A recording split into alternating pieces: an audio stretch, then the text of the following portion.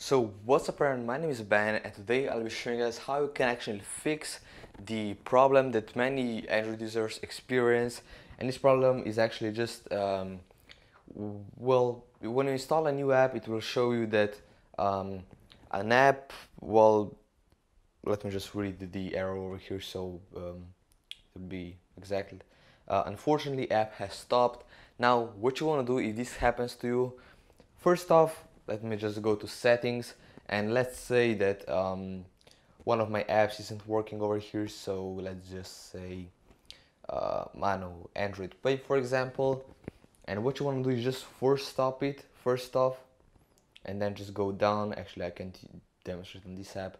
Let's just go to this one, force stop, and then just make sure that you have actually cleared the cache and cleared the data. Boom, click cache and clear data, and this should actually 90% of the time this will fix the problem.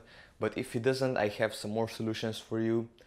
Up next, definitely try installing and pretty much reinstalling the app that you want to work.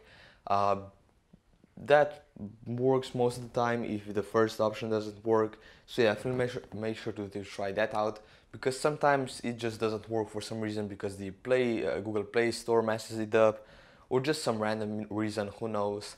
But yeah, definitely try doing that.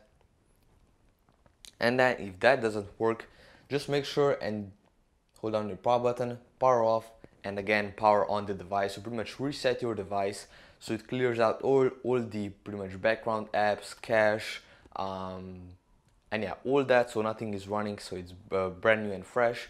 Yeah, definitely make sure to do that.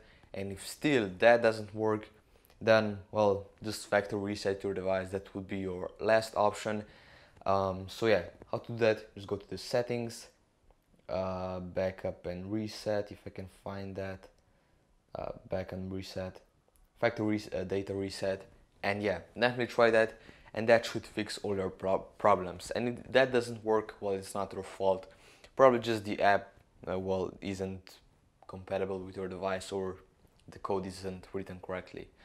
So yeah, thank you guys so much for watching this video. I really hope you enjoyed it. If you did, definitely make sure to drop this video a like, comment down below your thoughts about this video, and finally make sure to subscribe for more high quality Android content.